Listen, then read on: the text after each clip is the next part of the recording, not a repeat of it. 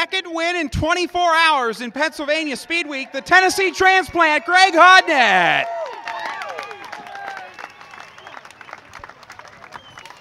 Greg Hodnett, getting congratulations from the team. Congratulations, Gregory. Who says you can't pass on this racetrack? Don't tell me. You started, what, 16th tonight?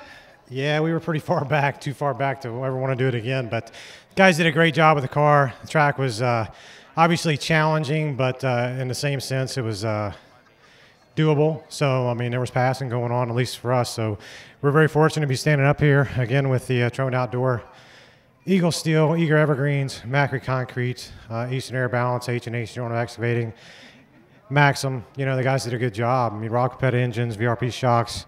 They're running good. We just haven't been able to put it all together, so hopefully we can kind of get things going here and get in the right direction and hopefully carry out for the rest of the year. Well, it looks like they're getting going at the right time right here in Speedweek. You won last night down at Hagerstown. You picked up a win tonight, and this car likes money races at Port Royal this season. Yeah, we've always loved Port Royal. We have a good time coming here. Enjoy racing here as much as we can, and very fortunate for us to be able to have these great shows to come to. We will appreciate the Port Royal management and the promotional team for all the efforts they're doing. They're working their butts off. I know they are. And like my dad always told me, if I'm going to work my ass off, I want everybody to work their ass off. And right now, I think the guys here are doing that, and we're going to do the best job we can to put on a great show for them.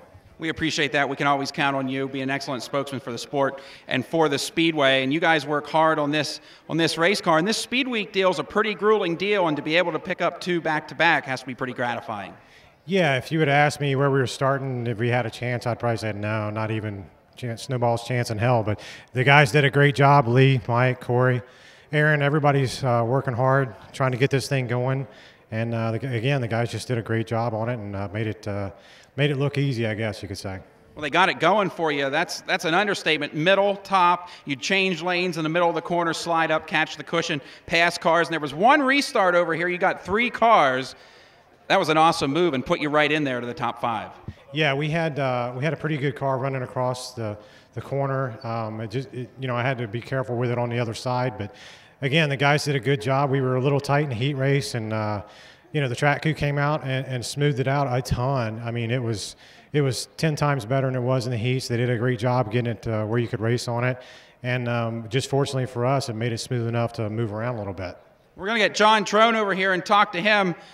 If it wouldn't be for him, Greg wouldn't have this team going on this season. Greg and John teaming for what has become one of the top teams in central Pennsylvania. It has to be really gratifying to put 2 together up here and 2 in a row in the last night, I should say. Yeah, I'm pretty happy right now. At Hagerstown, my dad didn't have a win since probably 40 couple of years. So Greg got the 39 back in victory lane. It's been an awesome run for this team. It seems like I told Greg it's picking up and peaking right at the perfect time. Hopefully Eldor, Knoxville coming up. Hopefully we'll be ready. John Trone, the winning car owner, and we're going to get the 50-50 drawing done. We're going to let Greg draw the winning ticket, $1,600.